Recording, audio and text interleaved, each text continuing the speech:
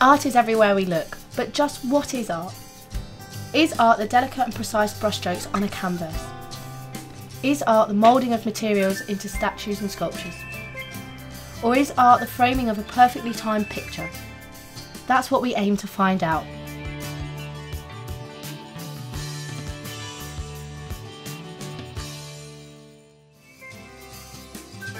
We've come to Manchester, a cultural city of the north, to talk to some artists and find out more about the world of art.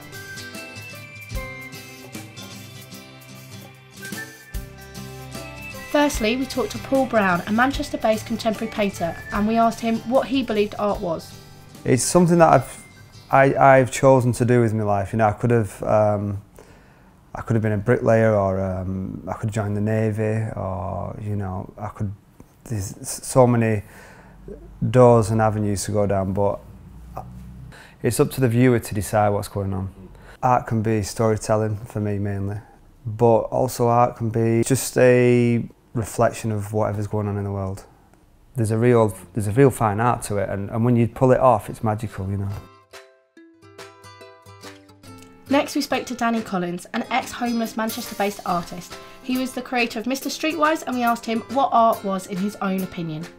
Arts is, it's a different thing to different people, I think. It's what, it can bring pleasure, it can bring memories, it can achieve a great deal through art, through the media or through personal art. Finally, we spoke to Matthew Taylor, a Manchester-based street photographer, and we asked him what art was to him. Art means different things to different people, and what I consider art someone else might not consider. So I think it's a really ambiguous thing, art, because it's such a broad range of different styles and things like that. So I think it's really difficult to sort of quantify what art is. I think it has to be appealing to the eye. But generally, I think most things can be considered art if they have value. I suppose when I was 21, I walked in a gallery and it was simple. I saw a huge print of Claude Monet's View of Venice. But then when I looked at that and I thought, that's what I need to be doing with my life, you know. That's my calling. And I knew there's no way I could have gone home and just got to that level. It's a journey, you know, and like anybody who draws or paints, you do it since like you're a toddler, so you've always done it, you know what I mean. But it wasn't till 2010 that I really got my head down and thought, right, let's make it happen, and let's see if we can bring some sort of money in with it. And I had some small success. I try and portray adventure because that's what I seek in my life, you know. A lot of wanderlust is in my paintings. This is one of a body of work which is called North by Northwest.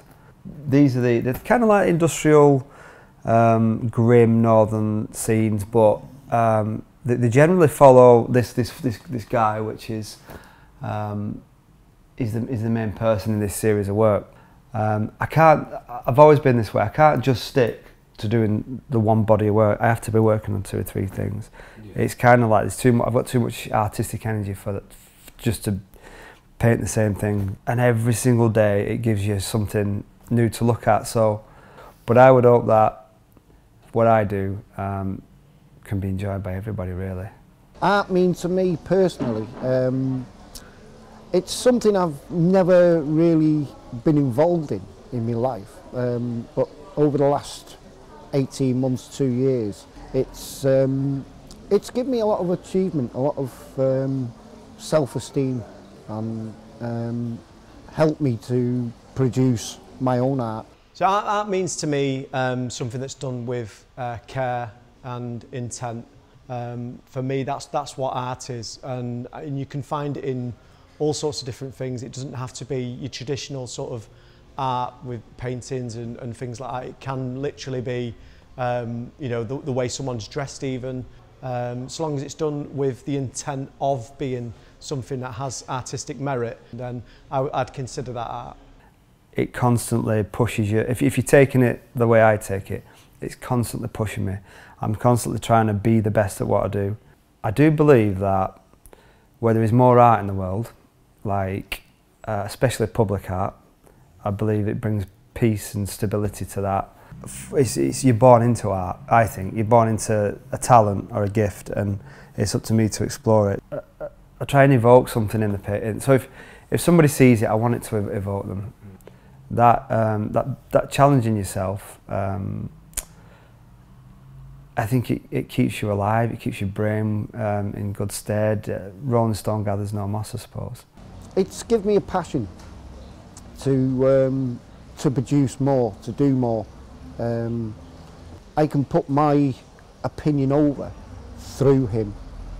So originally he was actually started off as a head, as a bust, and then he went into a pair of shoulders and then a body and then legs. So he basically just created itself. All the clothes that he's wearing are actual clothes that I wore while I lived on the streets, and he's actually made out of everything that he's made of comes from skips. He's nothing bought, everything's come, so everything's off the street.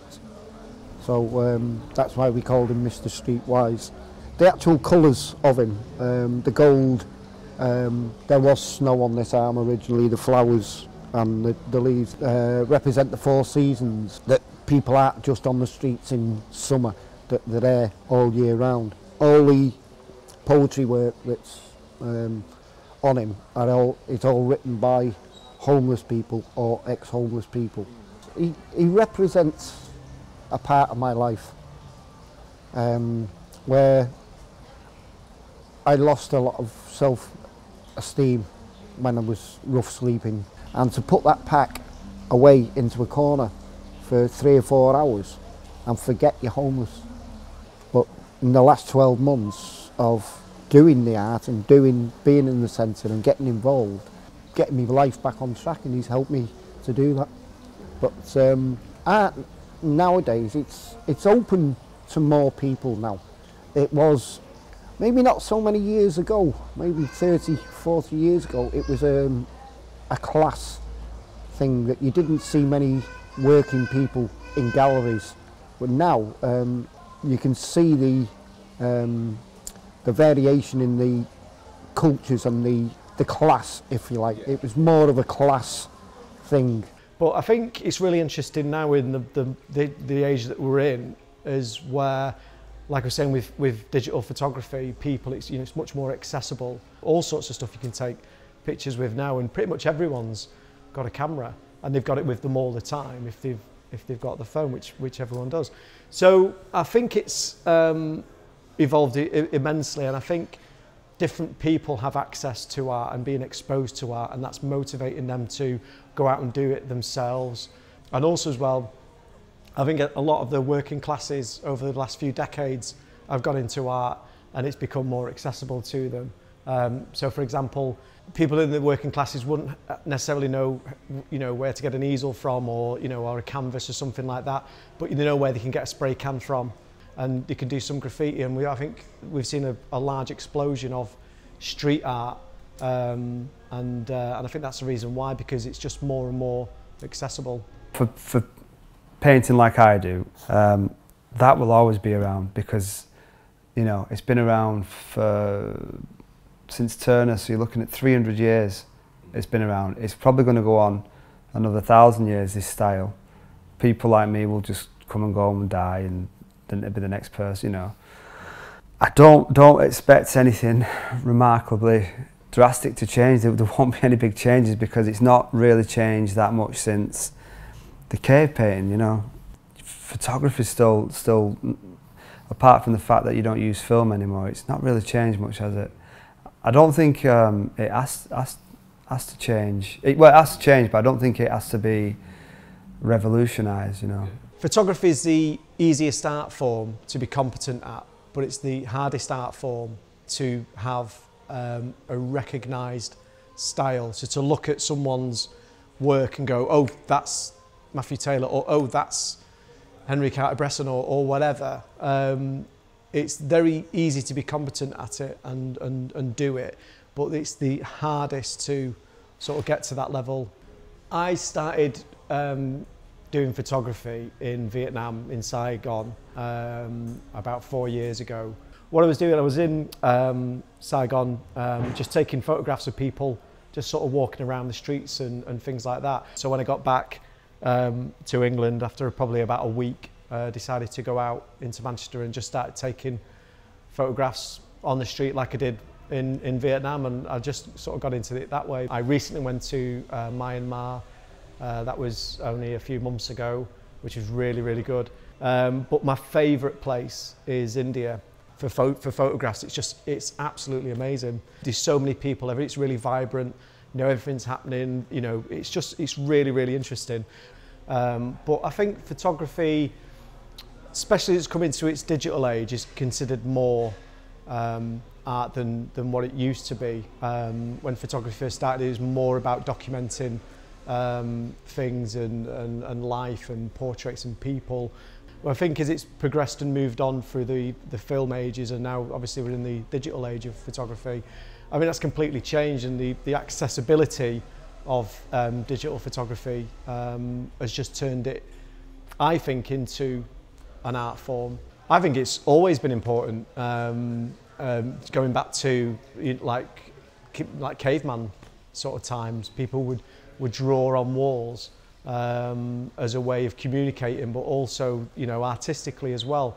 I think it's always going to be important. The time it stops being not important, I think it's so ingrained in humanity that people want to express themselves or express a feeling or an emotion, and I think human beings will always want to do that. So therefore, I don't think art will ever go away, and I don't think it's ever been anywhere anyway. I think art has always been with us. You know, a lot of people who are involved in the arts in whatever form you do it in, they're not out to change the world. They're just doing it because it's a voice, you know what I mean? They're just singing a song with their own voice.